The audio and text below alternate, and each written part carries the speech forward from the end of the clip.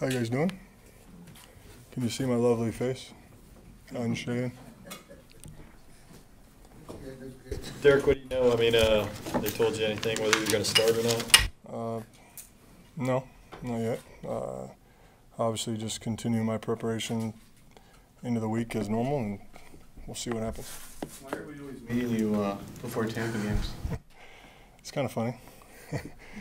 Coincidental, I don't know. It's kind of awkward. Somebody said something after the game. It'd be kind of funny. The last 3 games, if you end up playing, they'd be against Tampa, but kind of weird if you think about it. The odds are, you're playing them twice in a year, so your odds are greater, obviously, but kind of just different.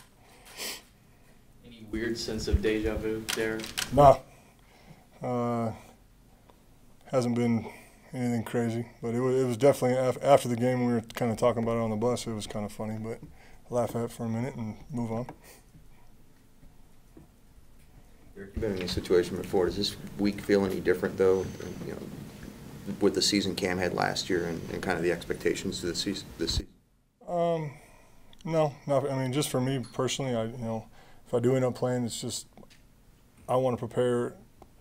So I'm ready to go, not let those guys down. I know the expectations are high, the bar's been set here. Just continue to do the things that we've done to get to this point as a team.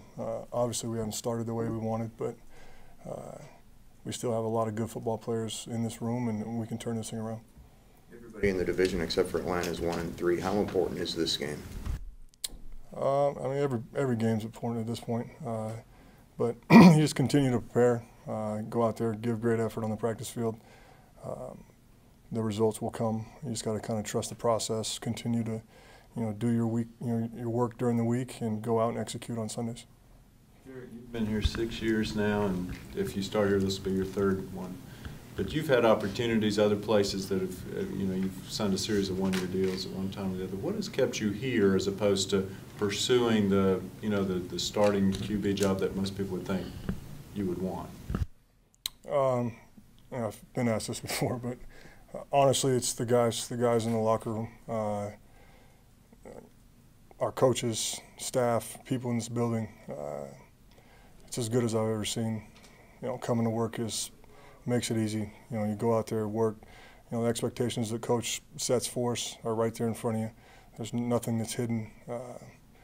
Everybody's been honest. You don't get that everywhere.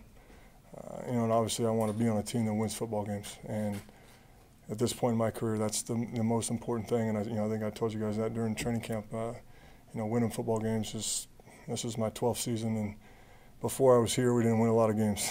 And being in this environment around this type of talent, it's a lot of fun. Have you had any conversation with Cam over the last few days? What's that been like, and what's been his mood? Oh, he's been good. Obviously, I've talked to him, but obviously he's frustrated and just doing what you can do. There's nothing you can really do at this point, and just until you pass all the tests and see all the doctors and let those guys do their thing. But I think for the most part, he's in good spirits. So does that mean he has not been in your quarterback meetings? Because I cannot confirm that or deny that. Derek, you always say that you prepare like you're the starter every week, but with a bigger chance of you starting on Monday, is there more film watching, more study, I guess? No, not really. I mean, I learned early on in my first couple years starting that I just got to trust what I do. I stick to a schedule. I do the same things every single week. Trust it and understand that I know that I've covered all my bases, gone through everything.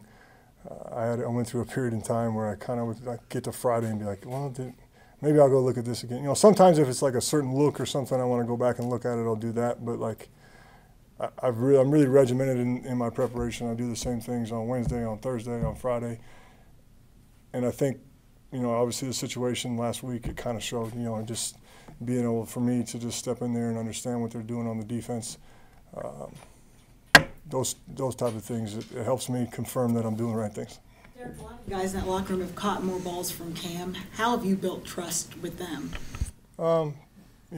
Just during training camp, when I get my chances with those guys, just make sure I understand learning guys' body language and learning the way they come out of routes.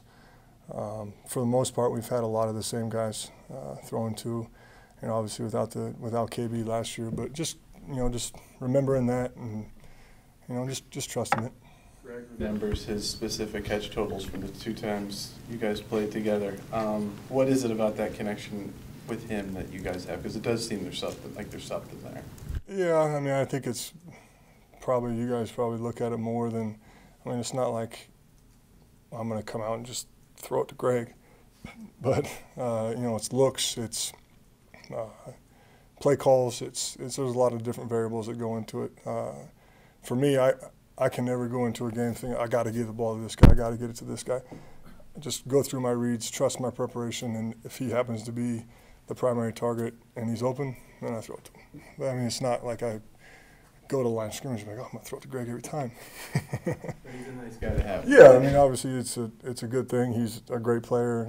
He creates matchup problems for other teams, as do the receivers, but he's definitely an asset to our team. Everyone that we talk to is so confident in having you be able to step in and perform where they need you to perform. What does it mean to you to know that your teammates have that faith and trust in you? It's important. I mean, I think guys see what I do. If I'm playing or I'm not playing, just my preparation during the course of the week. I think that's big for the quarterback in general, backup, starter, whatever. That guys understand that you do the work necessary during the course of the week. A lot of people say, if you were somewhere else, you could be starting. Do you ever look around the league and say, yeah, I could be starting there, and ever kind of wish that you were? Yes and no. I mean, I'm dead honest when I say I really truly enjoy coming to work every day. If it gets to the point where you don't enjoy it, it's not fun, then why do it? I mean, yes, the money's great, but ultimately, it's like I said, it's about winning games and being with good dudes. And last year especially, we had so many situations where things that you'll never get back, memories with good guys, and you can't replace that. Go back to Greg. You guys started, I don't know, when you first start going out there together early before games to throw the ball around. Whose idea was that, and does that help with you guys as far as your chemistry and all? Or? No, it's not anything that's like we're not really running routes. I mean, it's more just getting loose. It actually started, 2011-ish. He can tell you exactly the game. I know he remembers. But he was with Cam. He did it with Cam, and then imagine Cam was a little late one day, and we were out there, and he was like, "Hey, let's go." And he had a good game, and so we just kind of continued doing it. After the past few games, can you feel a sense of added pressure, like within the offense, just to win, or I know you want to win every game, but. I mean, there's always, in this league, there's always pressure to execute and to win football games, but I think ultimately you can't, it's a team game. It's not one side of the ball. When one side's, not kind of holding their end up, it's the other side's job to kind of bring it, hold on until they can kind of get it together. And, that's, some games it's the defense, some games it's the offense, some games, we kind of all got to collectively do it together. You start pressing and forcing. On defense, you start trying to make every tackle, and you're out of your gaps, and they hit big runs. On offense, you start throwing balls to guys that you have no business throwing it. Now you get mistakes, and it's a big picture thing that I think all of us, we understand that it's going to take everybody to kind of get things going. Derek, how many concussions have you had in your career? Too many. Yeah. 6 or something, yeah, probably since high school. Your recovery time, did it get longer after each one? Or?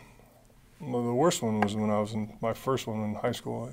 We played on stuff that was like this, concrete, and I remember much of it. They make fun of me all the time. They told me we won the game after the game, and I yelled at my sister for eating my chicken sandwich, and my dad's like, "You already ate it." But I've had enough to know that every time's different. It's something that you can't really mess with. You got to let the body heal, and you got to let, some guys bounce back differently. Some guys, you know, it's 2-3 days. Some guys it's 2 or 3 weeks. Sometimes, you know, you just never really know. But And your last one was swim. 2010 in Arizona.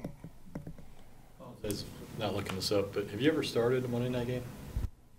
Yeah, couple, 3, maybe 2, 3, something like that. Is that with Arizona or Cleveland? Yeah, had one in Arizona. Wasn't the best.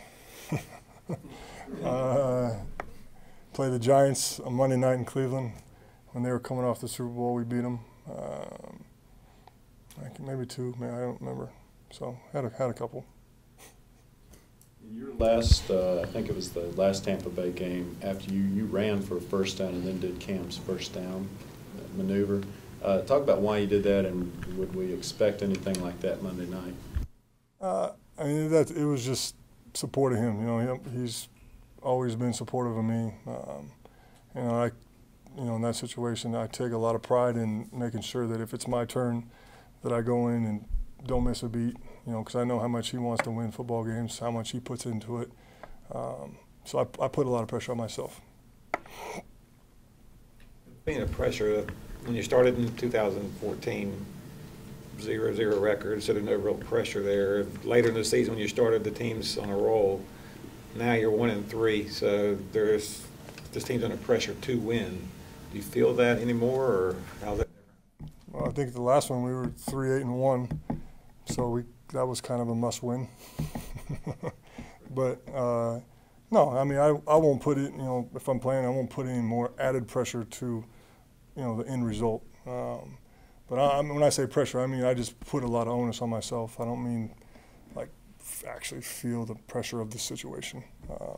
If I do play, you know, I just go do what I do, and you know, plays that get called, throw them to the guys, let them make plays, and see what happens. You guys good? Thanks, Sarah. Thank you, guys.